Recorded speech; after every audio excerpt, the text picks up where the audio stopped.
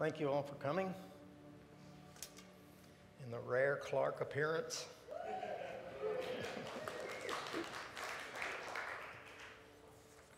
I hope you feel that way when I get through. Okay, we're starting a new series today, and it'll go through this month and then the first Sunday of next month also for 6 sessions. That will be Matt and Rick and Leslie and Bill Snell and myself. I'll do the first one and the last one. But we decided to do something that we're calling Grace Is. Grace is what? What adjective would you put? What word would you fill in there? And if we did a poll of all of you, you'd all come up with probably something different. And I picked, for the first session at least, that grace is scandalous. What I mean by that is, grace is scandalous to the flesh. Grace is scandalous to religion.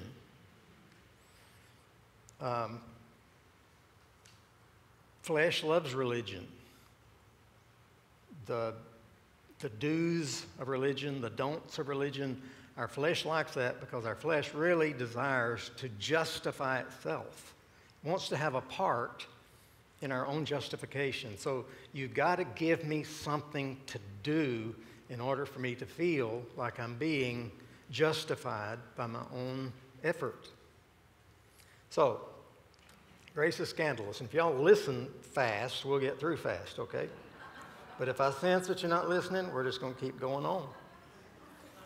Now let me read you a couple of verses that kind of set the tone for what we're going to look at today. And a part of this series is each of us will be giving at least brief areas of time of testimony about kind of our own journey in grace and how we kind of arrived at at least our partial understanding of grace. I know I don't understand all of it, nor get it all, nor see it all, and I never will, probably, but I'm going to keep trying to understand more and more. My friend Jack Taylor, who passed away this past year,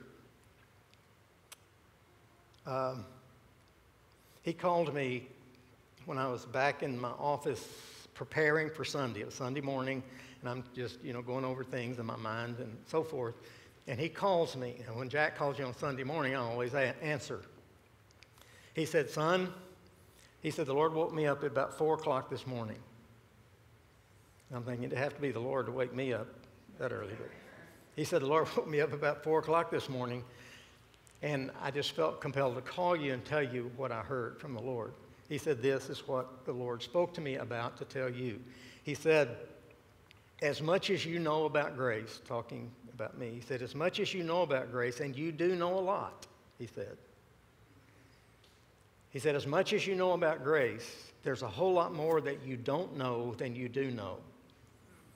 Meaning, you're never going to fully understand nor be able to receive nor even explore the vastness of God's grace and His love and His kindness and His gentleness. All of that. You'll never be able to really grasp it all. It's just too big and it's too good. And our human minds kind of just get blown in the process of receiving that and understanding that.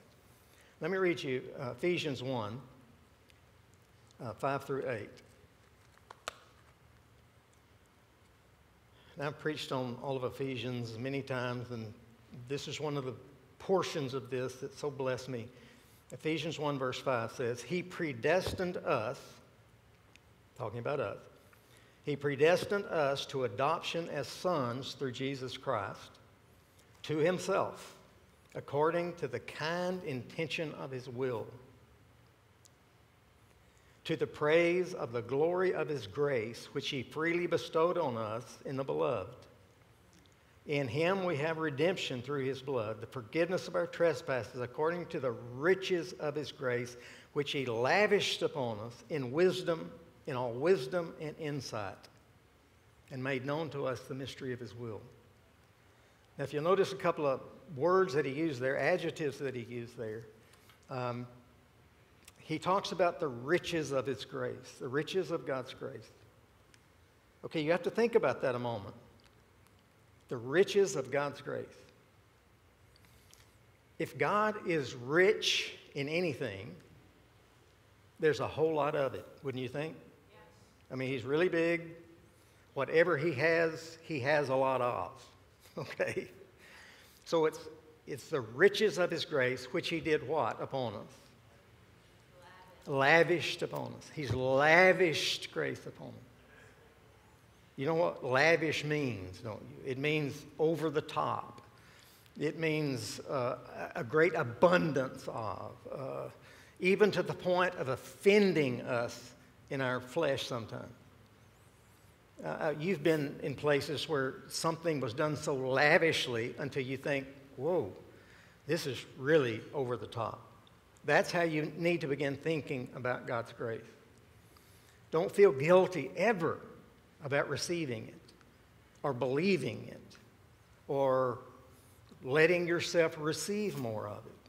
Because as much as you receive, there's more.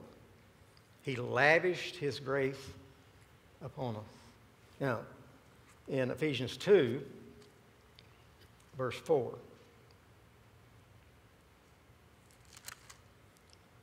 it says, "But God, being rich in mercy, because of his great love with which he has loved us, even when we're dead in our trespasses and transgressions, made us alive together with Christ. By grace you have been saved, and raised us up with him, and seated us with him in the heavenly places in Christ Jesus." Now, there's a bunch of messages in there, lots of teaching in there. You could, and I have done it many, many times on that passage of Scripture. He raised us up with him, seated us with him in the heavenly places in Christ Jesus. In order. He did all that in order. In order to.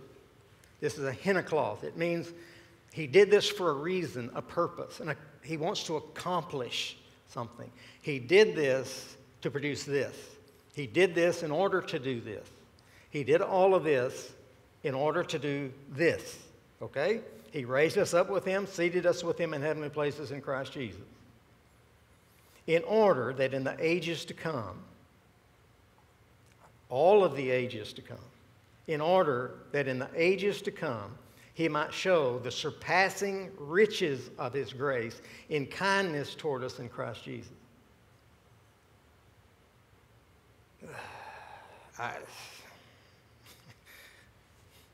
So, beginning now, for you, in all of the ages to come for you, God will be revealing to you the surpassing riches of his grace. That's what he's going to be doing. So, as much as you know about grace, there's a whole lot more about grace that you don't know than you do know. And God's going to reveal himself to us in those kinds of ways. The surpassing riches of his grace. So you see this richness of grace. Romans 5:20 says this essentially, the law was given that sin might increase. The law was given that the understanding or knowledge of sin might increase. That it will show, the law will show how far behind we always are in our ability to keep the law. Therefore, it reveals to us our own weakness, our own helplessness, our own inability to do anything really to earn God's favor. We can't keep the law. The law came in that sin might increase, but where sin, the word, Greek word, abounded, where sin took off, where sin was revealed, where sin became what sin is to us, our understanding of it at least, where sin abounded. What does he say? Grace abounded all the more. Grace, again, the Greek word, it would be grace superabounded. So if you think sin abounds, I can tell you this for a fact. sin abounds all the more. It superabounds. So there's a lot of it. The depth of it is amazing. The goodness of it is amazing. So grace is scandalous. Scandalous. Probably one of the more frequently asked questions or criticisms of people like us, like me, would be, what? Would be, but you're giving people a license to sin. You're giving people an excuse to sin. You're letting people off my hook.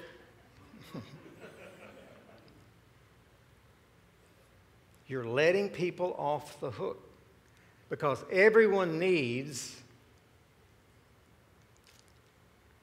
to be told what is right, what is wrong, what is good and what is evil, what is good and what is bad. And their obviously theological position in that is this: do good, God is glad. Do bad, God is mad. Do good, you're blessed. Do bad, you're cursed. Now, in really general terms, wouldn't you say that's primarily your takeaway from church in the past? Better than that, probably. Softer than that. Kinder than that in a lot of ways. More compassionate than that. But essentially, that's what comes out of a mixture teaching that combines law and grace. Do good, God's glad. Do bad, God's mad. Do good, you're blessed. Do bad, you're cursed. You're living under a curse. And we know different, don't we? You all know the parable of the prodigal son, don't you? This is yes, and this is no. You do, right? Yeah. If you went to church, you were taught that parable many, many times. The emphasis of the parable, in many ways, was the younger son, the, quote, prodigal son. But really, in fact, the word prodigal means extravagantly wasteful. So, in some ways, that does apply to the boy. But I think this extravagant wastefulness, this prodigalness, is more about the father than it is about the son. God was extravagant, even to the point of our flesh saying wasteful. To treat a boy that did a son that did what he did in the way you treated him just doesn't seem right, does it? There's something about our flesh that, he needed a beating, is what he needed, And he got one, folks, one of his own making. The father didn't do it, he did it to himself. I think the father allowed it so he could come to his senses there. So he'd have a chance, before he got much older, to be able to come to his senses and begin to understand the nature of his father's love for him and commitment to him. The father was the one that was extravagantly wasteful or prodigal. He was prodigal in his forgiveness. He was prodigal in the fact that he gave the boy his inheritance to start with. Wastefully extravagant in that. Not many of us as fathers would do that, and I don't know that we should, but this father did. He was extravagant in his forgiveness. He's extravagant in his kindness to him. He was extravagant in his love for him. He's extravagant in his gifts to him, what he gave him when he got home.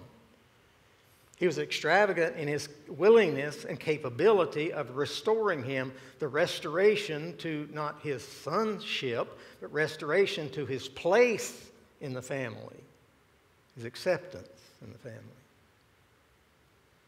And you never hear, beyond that parable, you never hear a word beyond that it was anything different in the future. God's grace is extravagant, could be deemed extravagantly wasteful. Let me read you just a couple of quotes. And you won't see me do this very often, but from a phone. But listen to this. This is a friend of mine whose name is Ty Cobb. He lives in West Texas. I preached and taught many times in the church where he goes and so forth. He said, if the good news of his grace doesn't sound outrageously scandalous, you may not be hearing the real gospel. If part of you doesn't rise up offended at the sheer excess and extravagance of grace, you may not be hearing the true gospel. If the news of his goodness and grace doesn't seem to be too good to be true and completely unfair, you may not have heard the pure gospel of grace. I agree with that. I really do. If it doesn't come to a place of almost shocking you in your religious sensibilities, you're not hearing all of it or receiving all of it or understanding it, really. It is shocking. I remember moments in my life when I was shocked by what I saw and began to think. And my immediate response to that almost every time at first was, this is too good to be true. It can't be this good. God can't be this good. It takes a while to deconstruct from your religious understanding to be able to receive without hesitation and without reservation the great love and grace of our Father. Now here's another quote from Malcolm Smith, a teacher of grace. He says, if your mouth has never hung open at the grace of God, a jaw-dropping, mouth hanging open, if your mouth has never hung open at the grace of God, you have never seen it. I believe that's the case, actually. That all of us at moments have this and have had this kind of, oh my gosh, moment. To where you feel the blowing away of your religious sensibilities. Grace to us, to the flesh, to the natural mind and the religious mind, is simply too good to be true. It can't be that good. My response at times when people are critical, no one here, I'm talking about people I know, around, is usually pretty straightforward. I don't try to convince them of anything. I more testify to them than anything else. But my response to them is,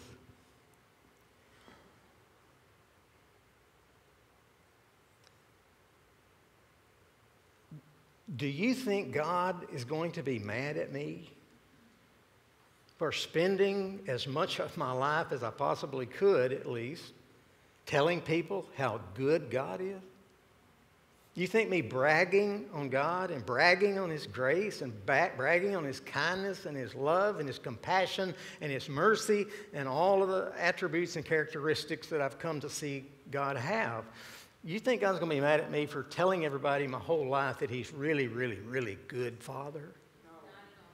He's going to crown you. But not a chance. Which father in this room is going to be really upset at their kids for telling everybody their whole lives how wonderful He is? Not me. So, what I'm trying to get you to see in this is let your mind be blown by the goodness of it. Go ahead and let it be blown.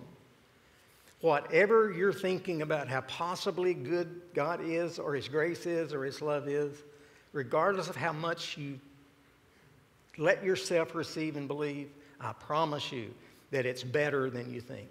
He's bigger than you think. He's better than you think. He's more gracious than you think. He's more merciful than you think. He's more caring and kind and compassionate than you think. He's bigger than your mind has a capacity to understand. So never get tired of that. Never allow yourself to stop in some place. Continue to move forward in receiving the riches of His grace revealed to us in Christ Jesus. Okay? Keep pushing forward, because there's more where that came from. Okay, let me just do a little testifying about, people ask me this again all the time. When, how, when, where, all this, did you kind of come to see this and begin to teach it and so forth? Now, I can tell you, it came in bits and pieces. It came over a long period of time. It came after much ill ease on my part, to where it's like I knew something was wrong with the way I saw things and the way we saw things. I just felt like something is wrong with this. Because, half of the time since I was born again, half the time in the beginning stages, I felt guilty still. I felt like I didn't measure up. I really felt like I wasn't doing as well as I could. I wasn't acting as well as I could act, and so forth and so on. I felt like that. When I met the Lord and really believed, I was almost 20 years old, the summer after my freshman year in college. And I remember this. It was such an incredible event in my mind. This was a mind-blowing event. I could have never foreseen myself believing. I could have never even thought about being a Christian. I had no thoughts about that. It never occurred to me. It never crossed my mind. It never invaded my thoughts in any measure. And this abrupt, I went to this crusade and went down and prayed and received. Okay, that's what I did. But that was such an event in my life that was out of the ordinary, uncharacteristic for me. I went under duress to start with. I was determined that this was going to be a bunch of bull and so forth. And yet it wasn't. I remember the months after that, I remember feeling like, for the first time in my life, that God loved me and I loved Him. So that's what I told everybody. But then I started going to church. And then, I don't mean to be critical, they did as well as anybody did. You know what I mean? But it wasn't long after that, getting involved in church and becoming a part-time youth pastor in the church where I went and so forth. I was miserable, honestly, internally miserable. The more I learned and listened, the more it felt like more stuff was heaped upon me. It wasn't that I was getting some relief about the fact that I wasn't hardly keeping up with everybody else in my moral performance. It felt like every time I went to church, there was something else added to the list. Frankly, here's what happened over a period of time. I kind of checked out on all that. I just thought to my mind, if this is the way it is, God, I'm doing the best I can. At least I'm going to get to go to heaven. I think. And I just kind of checked out and thought, well, I guess I'll have to let the pieces fall where they will and hope God's good enough to forgive me. But it was miserable. I didn't feel a spiritual energy, even though I was told you need to pray more. So I prayed. I'm going to do what they tell me to. And there was a group of people on campus there that prayed a lot. So I went to the group and prayed and prayed and prayed. And we prayed and I prayed. And And, didn't know necessarily how to pray, but I'm praying as best I can, and I'm trying to stop all the things that I feel like are wrong in my life and to correct, some lifetime bents and things that I was weak in and so forth, trying to systematically shore up the pieces of my life. I was devout in my heart. I wanted to please God. But I was miserable. Came to a place quickly where I told the Lord, I said, I'm miserable. If it wasn't for the heaven part, Lord, I wish this had never happened to me. Because I was happier before than I am now. That was my state of mind, state of being. And it stayed that way. I gained some ground and do better and, so forth and so on. And but it, generally speaking, was like that. Even when I started pastoring early in I started very young. I was 27 when I started pastoring a church. And every once in a while, I'd throw in a, kind of a God loves you a little bit message, but most of the time, it's trying to get them to act right. Doing my best to get them to act correctly. For their own sakes, for their own good, I'm trying to help them get to the place where they act right. So a lot of the message would be motivational messages. How to do this and how to do that and how to overcome and how to be happy, which I'm miserable myself, but, and that was kind of, I know people that were there at the church. God did lots of wonderful things and blessed and all that kind of stuff, and they don't look back at it the same way I do, but I look back at it and think, I wish I had known then what I know now. That's what I wished. As a matter of fact, at the 25th anniversary of that church, we went back many years ago now. The church was begun in 1978, so I went back to the 25th anniversary and talking to all the people that were there, there's different ones there, friends and, people that we've become close to. They look back on that season of time in their life in the years, early years and through the years of, it was Gateway Church is what it was, what we called it. They look back on it with great fondness and say it's the most wonderful spiritual season of our lives. And I'm thinking, how in the world could that be true for you in what I taught you? But I guess it is, God's grace. Okay, here's kind of a sequence of events that began changing. I have an old notebook where I was in this little bedroom of this old house that we'd rented for an office space, and we were a new church. We're growing fast. We're trying to build buildings, do things, and all this stuff. And I remember and have notes to that effect that even in maybe 1981, 80, 79, in that time frame, I started writing some things. What is grace? What does grace mean? What is this?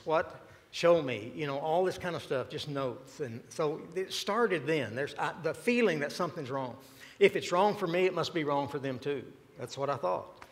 If it's making me semi-miserable in my religiosity, it must be making them miserable too, and they're hiding it real well. That doesn't mean there weren't some good things. There were a lot of good things, but there was this permeating sense that there's more than this. There's got to be more than this. I'd read the book of Acts, and I'd think, they seem to be really fired up and happy and all this kind of stuff, and I don't get it. I don't understand it. I don't feel that way, and I don't see our people really feeling that way either, honestly, most of the time. So it started there, started reading. There wasn't anything to read. I looked for books. I didn't look hard enough. There were some real ancient books, old authors and all that I could have read if I'd known about them, but I didn't know about them. I know about some of them now, but I didn't then. And so there's nobody to talk to. I didn't know anyone to talk to. And then finally, I kind of connected with through the Lord's provision and so forth, connected with one person, Dudley Hall, who became a great friend of mine and has been all my life almost.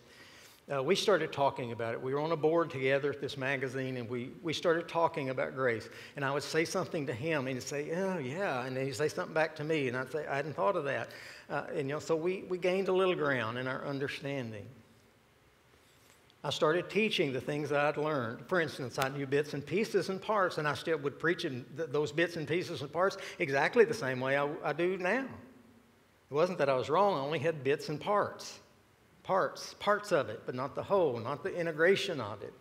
So it would seem like, all this is true, but what about this? What about this? There's always a what about. For instance, well, I'll skip that part. Okay. There's a lot of ground that I gained during that time in bits and pieces and slowly. Here was one turning point. In probably, sometime in the 80s, early 80s, or mid 80s, I'd become a part of a group of people and got invited to this little meeting. There was about 25 of us in this room in Dallas. Some people, pretty big shots of the time, James Robinson and people like that were in the room with me. Jack was there, several other people. I knew most of them. And I'm a 29, 30-year-old, 30, 31. And at that point in time, and I was invited to listen to Roy Hession. And I'd heard that Roy Hession probably knew some things about grace. He wrote Calvary Road, which had some grace in it, quite a bit of grace in it. And at that point in time, he was 82 years old. And so they invited Roy to come, and he did, and all of us, and he's teaching us. I still have the notes of what he taught. I can take you to them right now. And he's teaching along, and all this has been percolating in me for a long time. And while he's going, I had a question. And I'm the youngest one there, the least. Anyway, I tentatively raised my hand to this wonderful 82-year-old gentleman. And I said, may I ask a question? And of course, everybody's eyes turned toward me, and I'm thinking, oh boy, what are they going to think? He said, before I let you ask a question, he said, do you mind letting me ask you a question? I'm thinking, oh no, I don't know anything. Don't ask me a question. It's not going to turn out well. He said, let me ask you a question. I said, okay. He said, when you preach, do you preach good advice or good news? He said, now before you answer that, I want you to know that good advice is good advice. He said, good advice has a place in life and in our lives, and it does, doesn't it? But he said, even if you're preaching good advice, always end it with good news. So what he's saying is, bring them back to the reality of the good news of the gospel. I don't know that he understood it all, really, but that was a turning point in my thinking. I thought, I have preached good advice almost every time I preached in the past. I am determined that from this point forward, every time I preach, it's going to be good news and not good advice, not alone. And so what that did to me was challenge me. I said, well, what am I going to teach on? If I don't teach good advice, I don't have a whole lot to say. So I thought, well, I'm going to start trying to find out everything I can know about the gospel, the good news, about Jesus, about how he interacts with us, and so forth and so on. So that's what I did. That was a turning point. Here's another turning point. In 1987, I'll never forget this, 1987, I'm alone in my office, pastor of this big church, still wrestling. I'm learning some things, have learned some things, gained some ground, and I'm making headway. That's what I felt. I was just again reading 1 John 1. 1 John 1, the first 8 verses of 1 John 1 essentially says, the one that we've seen, the one that we've been with, the one that we know, the one that we've intimately acquainted with, we want you to know him like we know him. That's essentially what John is saying to a group of really unbelievers, of Jews, really, of unbelievers. Okay, that's what it says. Now, 1 John 1:9 changes things. As you know, 1 John 1:9 says, if we confess our sins, he is faithful and just, or righteous, to forgive us of our sins and cleanse us from all unrighteousness. Now, when I read 1 John 1:9 with a little bit different eye, all of a sudden, it was one of those jaw-dropping, almost gasp in my spirit. And I thought, oh my God. Oh my God. Oh dear God. And it just crashed into me.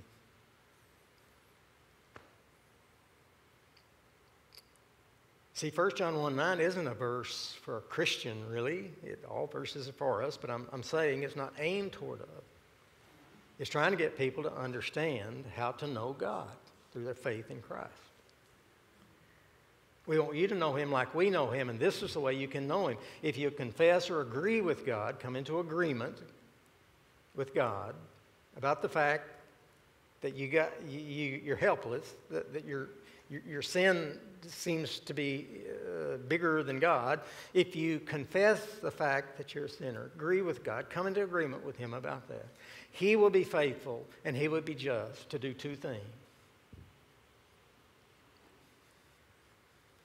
What's he going to be faithful and just to do?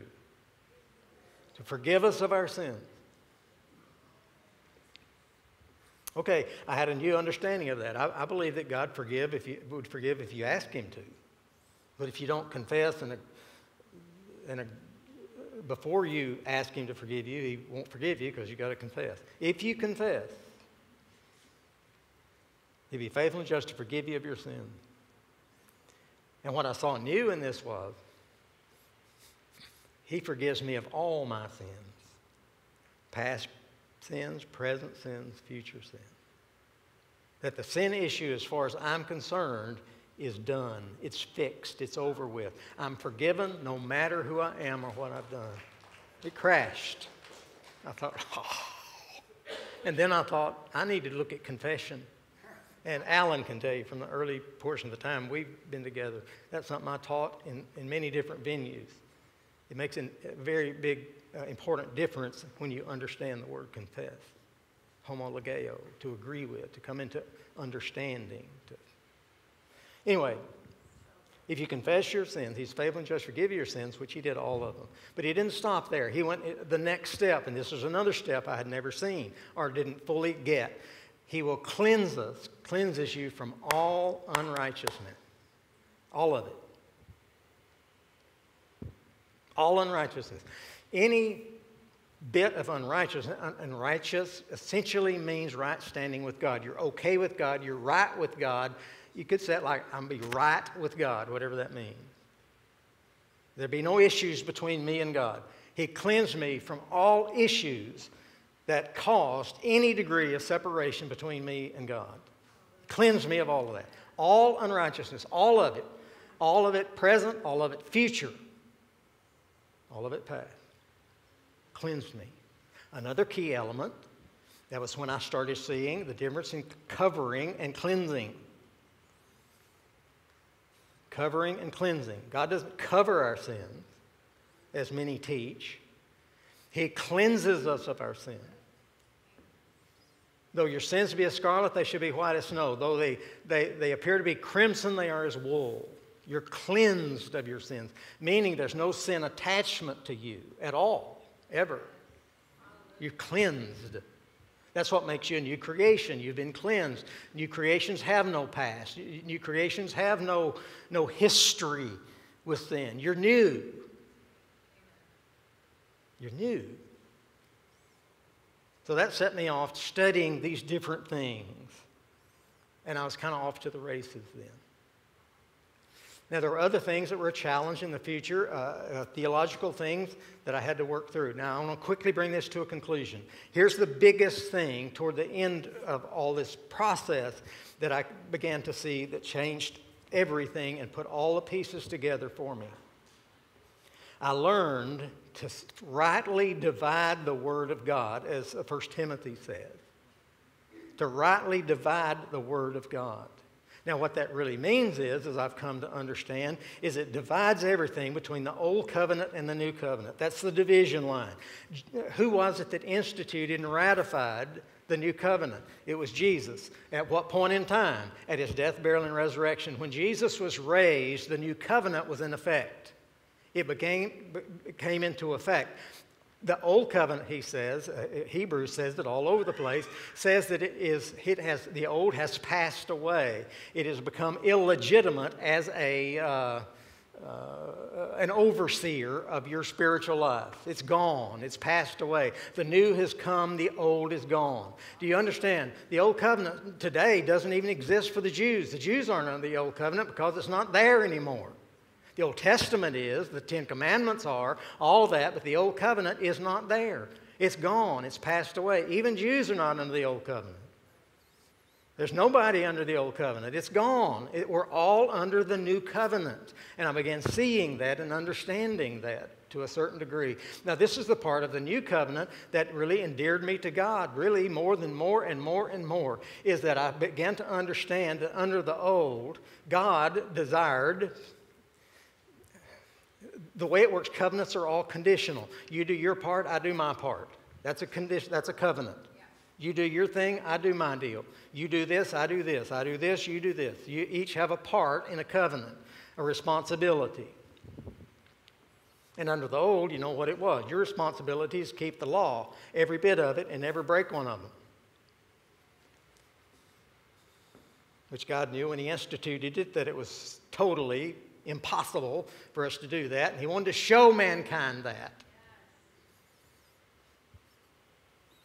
But in the New Covenant, God did do His part. But let me tell you something else. He did our part too. He did both parts. The covenant was between God and His Son, Jesus. Jesus kept the law for us. Now, that led me to a different way of interpreting Scripture, which cleared everything up. I mean, it just like, oh, okay, there's another one of those. I got it. I get it. I see it. All this stuff begins to make sense when you see it. As Martha said one time, grace is logical. It's logical. It comes to logical conclusions, not illogical ones, not mysterious ones, not confusing ones as religion does and the law does. It becomes clear that when you interpret, see, it's one thing to study Scriptures or read Scriptures and another thing to interpret Scripture. You understand? Yeah. You've got to learn to interpret it correctly, to understand what it means from the proper context and from the proper viewpoint. After the resurrection of Jesus, everything changed. We were under the new. The Apostle Paul began to have a great handle on this. That when you look at Scripture, with Old Testament, or even really Jesus' teachings, Jesus was still under the law. He operated under the law when He taught. But what He was doing, like the Sermon on the Mount, He's raising the bar for everyone there. He's saying, you Jews think you can keep this, well, you can't. Let me just tell you, no matter how you do this machinations in your mind, you can't do it. You think you can and think you are, but you are deadly wrong about this. That's really what He's saying. He's saying, for instance, if your hand offends you, cut it off. He's saying, you have heard that it is said for a man, it's not right for a man to commit adultery. But I tell you this, you've heard this was said, I tell you this, that even if a man looks at a woman with lust in his heart, he's committed adultery with her. Well, that in the natural is not true. In the spiritual, it was. And Jesus is raising the bar. He's saying you don't have a hope of keeping this. So when you look at His teachings You begin to see grace even in the Sermon on the Mount, because he did say things. This is kind of the way it's going to be in the future. This is the way God's going to treat you. If someone demands your coat, give it to him. But don't stop there. Go ahead and give him your shirt too. I think, well, no, I don't want to do that. That's what God did. He's super abundant in his giving. It blows your mind. It's not based upon your measuring up to get it. It's just given.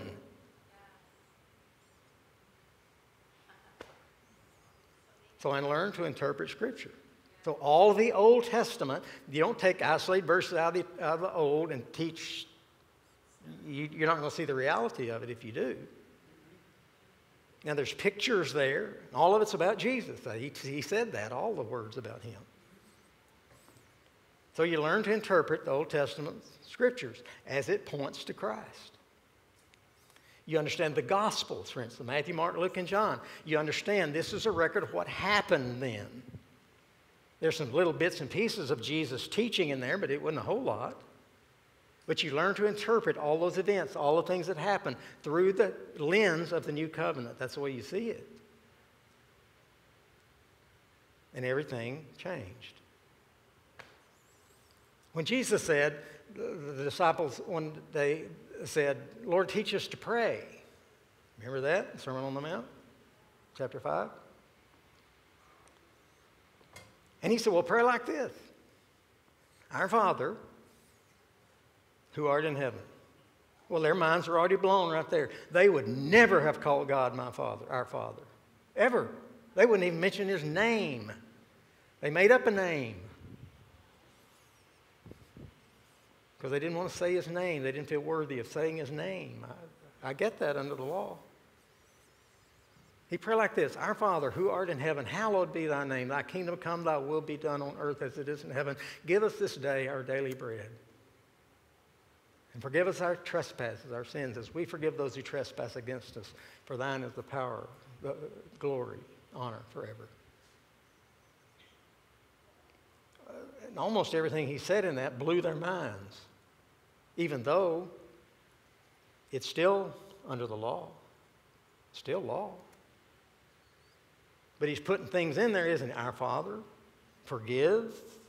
Even if it's required that we forgive first, it's still he forgives.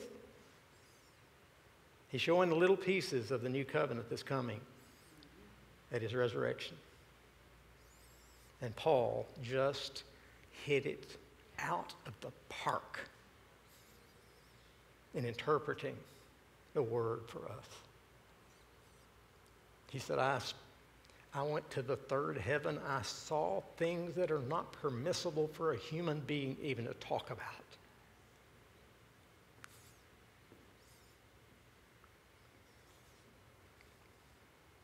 So, that's where we are today.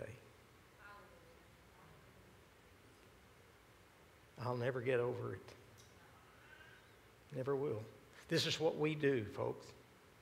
This is what we all do for the rest of our lives. We extend, do our best to teach, to talk about, and live the great good news of the gospel of grace. Grace is scandalous. And if it's not to you, you got some more to learn and to receive. Okay, once you stand, let me pray for you. I thought this was going to be real short, but obviously it never is. Lord, thank you for this day and for the privilege, Lord, the honor of knowing you.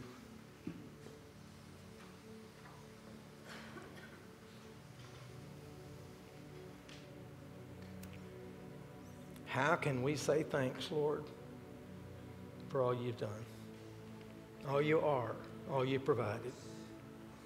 I just want to say it to you almost every time I talk to you. Thank you, thank you, thank you, thank you, thank you, thank you.